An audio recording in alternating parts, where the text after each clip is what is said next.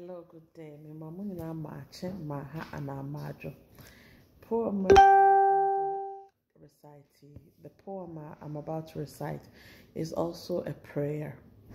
I've titled it Greater Transference of Anointing. Greater Transference of Anointing. Presented through time from the past, present to the future.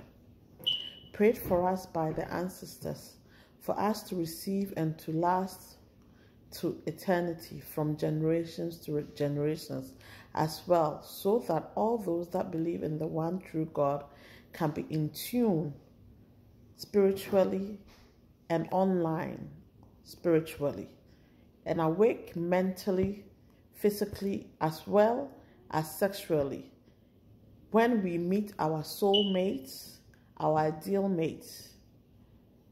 I ask this in the name of Jesus Christ, through the Holy Spirit, and as per God's will. Let it be done. Amen. Greater transference of anointing. Okay, I hope somebody listens to it and find your ideal mate.